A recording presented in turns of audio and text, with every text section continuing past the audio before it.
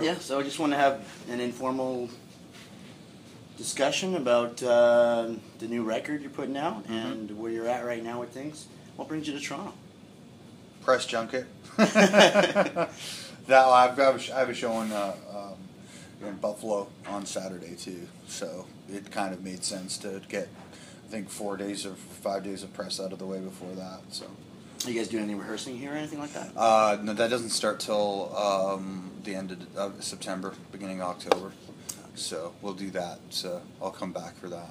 You had you had a lot of dates planned for US, and you kind of put it down to a couple. You trimmed it down. What happened? Basically, what happened was that the tour support for that fell through, and it's not like Canada where I can easily float my own boat, and that's where I make all my money, like personally, to pay my bills and whatnot. In the States, to take a full band to the United States, I obviously need tour support. So, and it fell through not unfortunately, ridiculously, after tickets had been put on sale and were on sale for quite a while. So I ended up with a lot of upset people, and no matter how much I might have known about it or not known about it, or didn't know about it until it actually was told to me that it was pretty much not going to happen. I have to ultimately take responsibility for it. So. But you still got a couple of shows going on. Well, yeah, we'll play Buffalo, yep. But I would think that what'll probably happen is, we'll do Canada, take December off, maybe part of January, and then we're going to be going to Europe. And then when we get back, I wouldn't be surprised if we ended up doing like the States. So.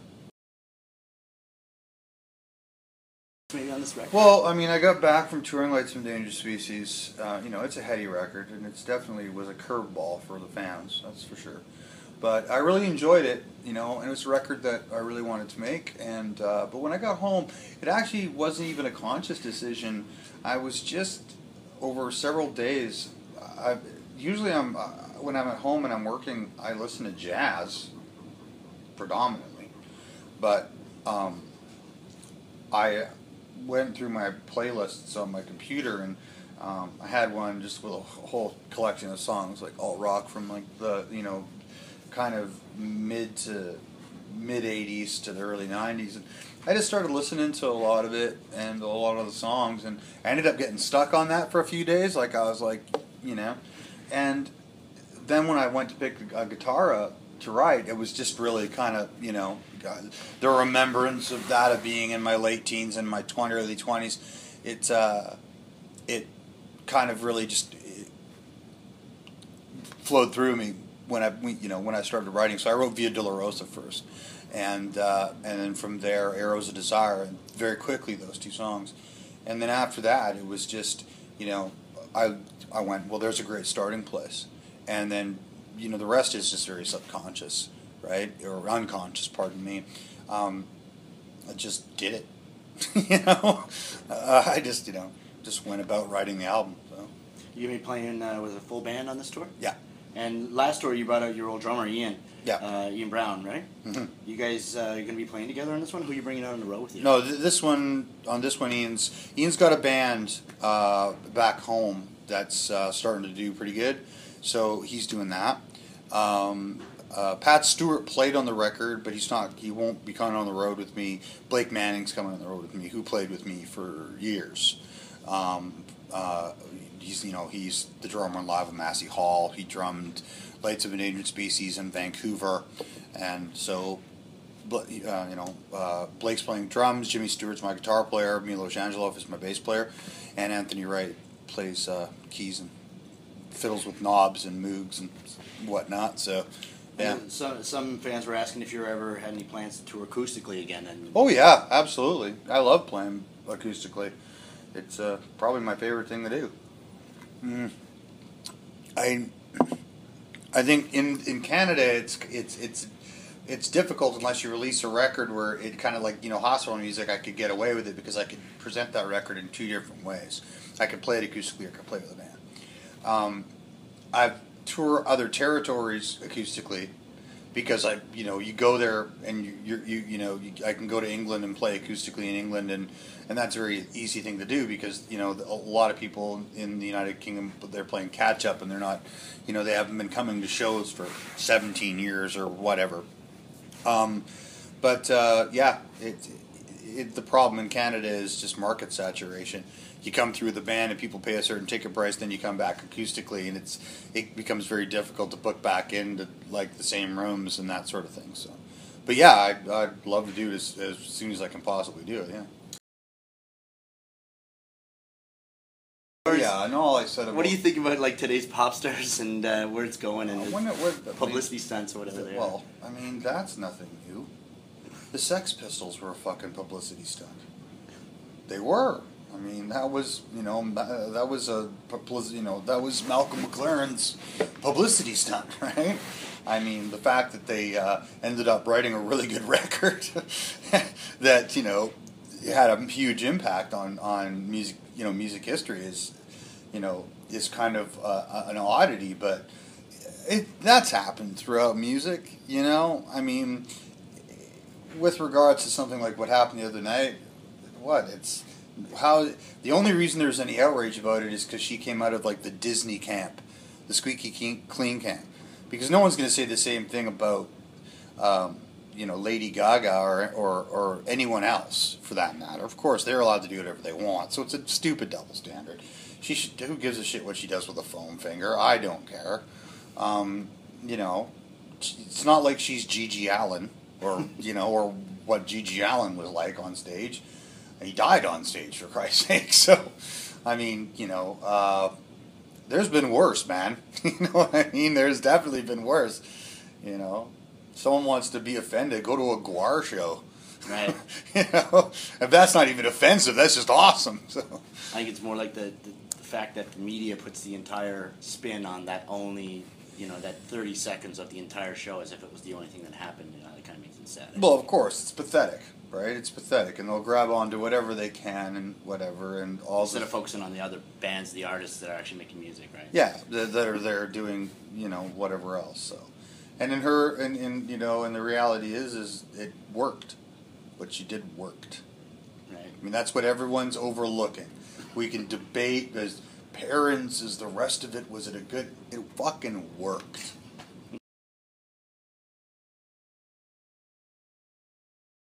What do you think about what's happening in Syria today? And well, I mean, the UNSC just finished their meeting about 2.5 hours ago, 3 hours ago, maybe a little longer now. I can't remember when I last checked. They've said nothing coming out of that meeting. Of course, only the 5 permanent members matter. Everyone else that's on the rotate, they don't have permanent veto power, so it doesn't matter. The introduction of the suggestion made by the United Kingdom will be ignored by the Russians and the Chinese. The Chinese, I think, will play it a little cooler. I think they might abstain, knowing that Russia will veto it. The Russians have far more at stake. They have a naval base in Syria. They have, whether on the books or in the works, about $5 billion in military sales to the Syrians right now. And it's important to remember that within the context of talking about regimes that are oppressive, I mean, the Russians will use their veto with regards to Syria, to protect the fact that they have a major naval base in the Med. Just as the same way the United States can proclaim itself a champion of freedom and justice, and yet, the U.S. Fifth Fleet is in Bahrain with NAVCENT, and they'll do nothing about the fact that the Bahraini monarchy has violently put down pro-democracy protests in that country. What do you think the repercussions will be if it actually? Here's the thing. What they'll do is it'll have to be limited, right? The UN, the Security Council at this point is inconsequential because they'll just act as NATO, right? Like they did in Libya, or actually it was Libya sanctioned. Libya was UN sanctioned, right? So, but they'll act as NATO. So they'll go in, and what they'll probably do is they'll have some Marines on standby. As to whether they'll actually use them, I have no clue. Maybe in some kind of maneuver to perhaps evacuate civilians on the coast. I have no clue, but they'll use tomahawks, and they won't target unless if they have the intelligence weapons caches. They'll target infrastructure in the capital, and by doing so, try to send a message that this what can befall you. But the reality is that what's going on in Syria is not cut and dry. It is not good guys versus bad guys. There is definitely an element of that, but you have to remember that the opposition is made up of again, fractious groups, and groups that don't necessarily see eye to eye on things, except their mutual dislike for the regime. So, with regards to getting back to the Russians and how, and their position, they're very worried about, if Assad goes, who comes next? And they're also very worried about any kind of northern spread of militant Islam, right? Because it creeps towards them. So, and if you put that in any kind of Western context, that's a decent concern. I mean, we can use drones in Yemen because we're worried about activities and, subsequently plots being hatched there, but the Russians can't, right? And we forget that we back bad guys too, that do horrible things, and that during the Iran-Iraq War, the CIA provided satellite intelligence coverage for the Iraqi army to use chemical weapons against the Iranians, or that when Saddam Hussein gassed Halabja, the Congress tried to pass a motion to stop all military assistance and economic funding to Baghdad, which was killed, and then the Reagan administration continued to fund him. It all has to be taken within context. We don't go and do things unless there's a reason. The whole whitewash of the people is that when have we ever in the post-war world ever cared about that? We don't. It's all about what, it makes perfect sense for our interests to have Syria basically be co-opted and turned into a Western client state, right? It will help Israel incredibly, and it will marginalize Hezbollah in Lebanon.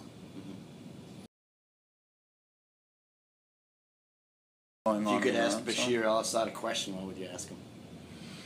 Well, I mean, I don't really know. I mean, it's just kind of like, I would probably say, how about just amnesty for fucking off, right? But then again, you run into the same vacuum that Iraq is now in. Who takes control of the country? It's not like you're going to go take 2 years of destructive civil war that's taken so many lives and displaced so many people, and then just suddenly have awesome free elections 2 months later. It's just not going to happen. So you run the risk of the military stepping in. And if the military steps in, how long does the military in control of the country before elections occur? And then how much do they influence those elections, or the judiciary, or everything else? It could be swapping a greater evil for a lesser evil that could then become a greater evil. You don't know. So, I mean, make no mistake, the use of chemical weapons is pretext. The UN should be able to finish their job and determine what happened outside of Damascus, what was used, etc., etc.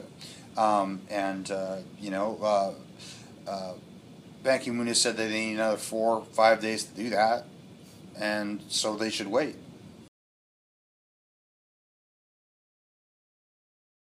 How's touring lately? I mean, given that it's been, I don't know how many years now since you've been touring, but it's going to be 20 years. Yeah.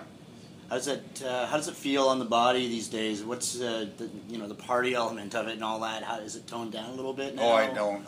Even back in the day, I mean, I didn't drink from the ages of, I don't do drugs, and I didn't drink between 20 and 32, right? And even when I started drinking at 32, I have 1 beer. But on tour, it's pretty simple, man. I get up in the morning, I have coffee, I do work, sound check, eat dinner, play the show, get off stage, do a meet and greet, have a shower before the meet and greet, do the meet and greet, go back on the bus, change into pajamas, have a cup of tea, and usually eat something and watch a film. That's my night. That's about the extent of party that happens on the road.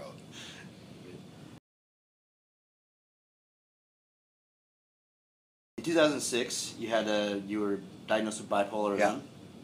and you had mentioned in an interview in 2008 about how there was a responsibility that went with that, with certain fans that had been emailing you and asking for advice, to the point where you were actually on the phone with somebody one time when they were going to a hospital and you had to direct them because they were threatening. I had to stay on the phone.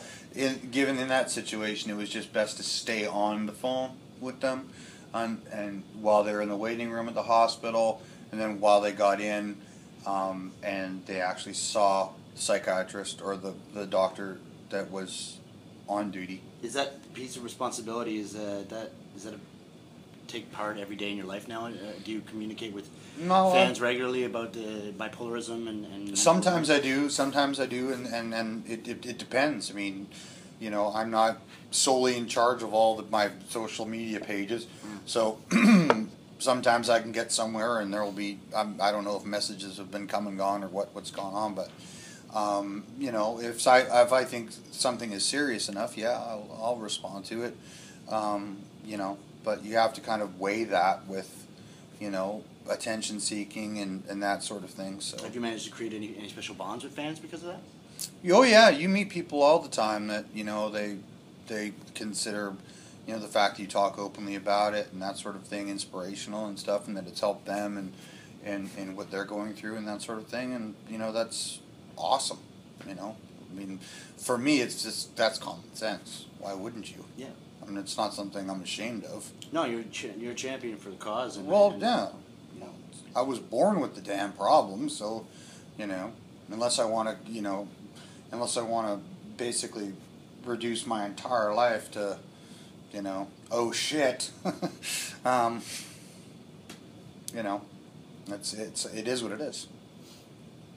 And do you think that, a lot of creative people get diagnosed with some sort of mental illness? Do you think it's maybe it can be it can actually help the process of creativity at times? I don't know that necessarily mental illness is a trigger. I think it might be. It's part and parcel of who you are as a person, right? I mean, there's been people. It's not necessarily artists. I mean, there are mathematicians who are, you know what I mean? It really depends, but. I mean, there have been obviously artists throughout history who have suffered from mental illness, and largely, obviously we look at their actions now in retrospect and say, yes, they probably had problems, which of course at the time they were undiagnosed because those sorts of things didn't exist. You look at someone like, say, Vincent van Gogh or Mark Rothko. Mark Rothko for sure, and John Lennon. Absolutely manic depressive, no question about it, I would say, but at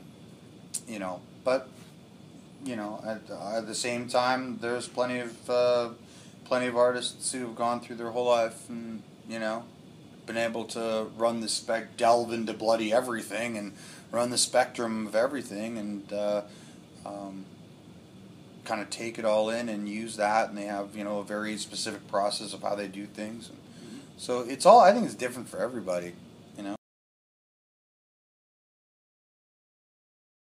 Do you have a disciplined way in which you create, or does it just happen spontaneously? Do you actually sit down and actually work on it, or does it do you just get to wait for the spark to happen and then go with it? Oh yeah, it's unconscious. It just happens. I just do, right? Really, obviously, if you could be, kind of imagine being teleported into a workshop with all your favorite tools, that's kind of what it's like. And then you go to work, right? Because you love the tools. Yeah, so sure, right, yeah, right. But it's.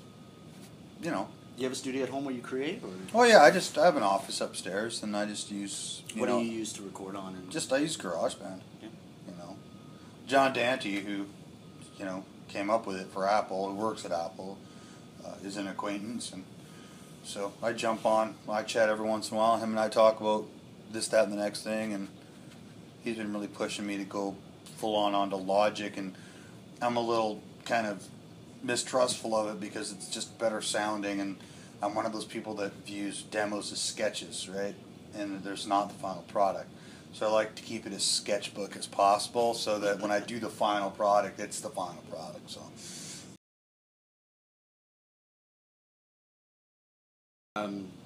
You won a couple of Junos, but you boycott the Junos. Well, I don't necessarily I don't boycott the June.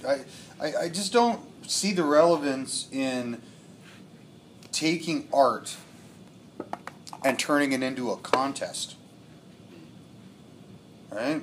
I don't see what that has to do with fucking anything. Some people can talk about it being a celebration of the industry. Well, if that's the case, then I'd like to know why the people in this... Well, now that's obviously not the case because they fucking ruined it, didn't they? And it's their own damn fault. But, why back when I initially made the decision not to do it, why we're celebrating an industry that all these people make a living off the fact that, we create shit, and yet they somehow are the more important piece of the puzzle. Like, what the hell's that even about? I'm not the CEO of a record company. I don't get a retirement package. Shit can go suddenly wrong for me, and I'm working at fucking Starbucks. So, not to say that working at Starbucks is a bad job, but I'm just saying, right? But, and then there's the other side of it, which is just like, you wouldn't take Joan Moreau and Marc Chagall and put them up against each other and go, well, who's better? Why would you fucking do that? You appreciate them for what they are. They're both different, and that's great, because if everything were the fucking same, then it would be pointless. And to say that one thing is better than something else is completely misrepresentative of music as something as being quintessential to human existence. Right? Why would you do that? Why would you want to limit anyone's perception of something to, oh, that won this? Right? How about just go listen to fucking everything and decide what you like? You don't need anyone telling you. You don't need a trophy to tell you. Who cares, man? Just fucking go and enjoy it all. If you're feeling aggro, go put some Black Flag on. And if you're feeling, kind of, relaxed or whatever, go put some Thelonious Monk on, or why limit yourself, And so yeah, it is kind of weird. It is kind of weird, but I don't get it really. I really kind of don't understand the entire process of it. So.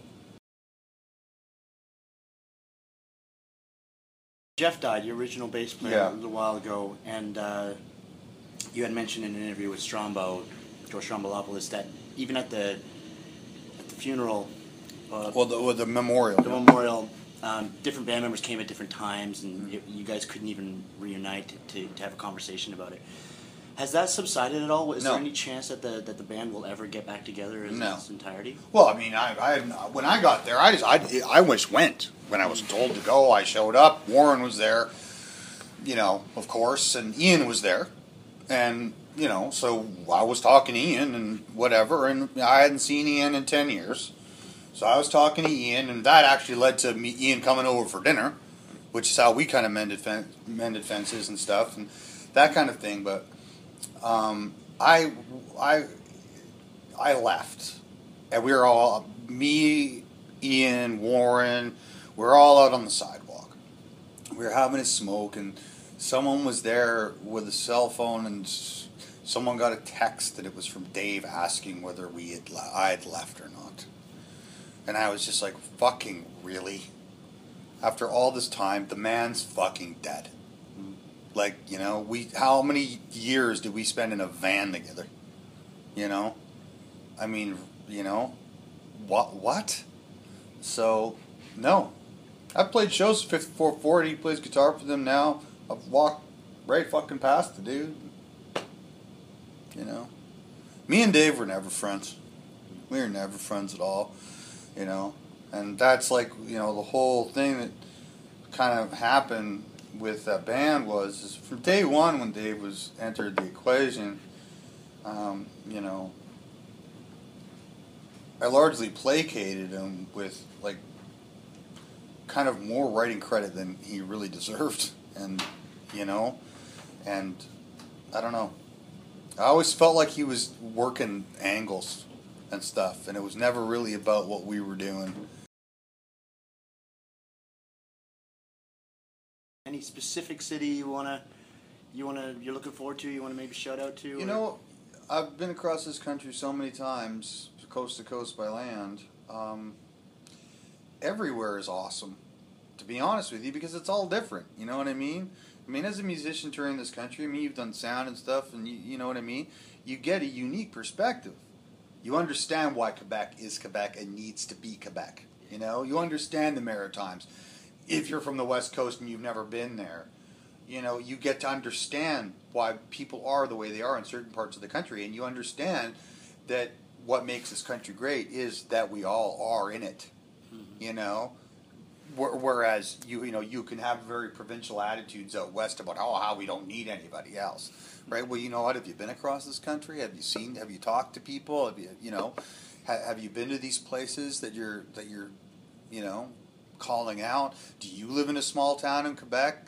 And you know what? Does a stop sign really need to say stop and arrêt on it when everyone speaks French in the damn town? It's a frickin' red octagon. You know what it means. You know what I'm saying? It's just like, you know, they get into the whole thing. Well, then how come cereal boxes out west have to be English and French? You know, well, A, it's cheaper to obviously print it one way instead of two different ways. And, you know, second of all, we live in a, you know, that's the one thing about this country and the perception that people have about it that are against the whole kind of thing. We live in a bilingual nation. How is that bad, exactly? How is knowing two languages a bad thing? Oh no, I can speak two different languages. That's fucking terrible. You know? I mean, you go to Montreal, which is easily, and I don't know if you agree with this, but easily the most Canadian of all Canadian cities. Because people it's back and forth. You know what It's one of the only cities that has a real identity. Yeah, exactly. French to English, and then fucking Swahili for about all, you know what I mean? You've got a great immigrant population there, so you can have people going from French to Greek to English, all in the same goddamn conversation, and it's bloody fantastic. How is that not awesome? You know, I mean that's great culture, and you know, but that whole insular mindset that people are trapped in some parts of the country. It baffles me. I would have loved to have grown up in a place like that and been exposed to that. You know, I grew up right on the coast, as west as you can goddamn get, and you know, and I remember when French came into school as a mandatory thing. I was in grade 6 or something, and you know, it's from all the French that I took in school, it served me well. You know, the time I've spent in Quebec to the time I've spent in France. Oh, oui. So, you know, je ne parle pas le français, but you know, I'm not fluent in it, but I can get by.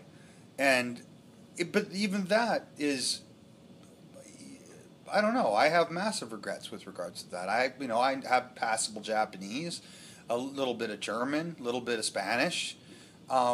But, you know, I mean, I've got kids that watch Dora the fucking Explorer that, you know, that are coming up and counting to 10 in Spanish and by themselves because they've watched Dora, you know? And it's just, you know, it's those things that, you know, they broaden your horizons, you know what I mean? And it's, I don't know. So with regards to, you know, playing in this country, everywhere's great because it's, you know, when you come right down to it, it's every place has got its own special thing about it, and that's what makes the country a great country. So, thanks a lot, man. Hey, man, pleasure. Appreciate it. Cheers. Cheers. Thank you.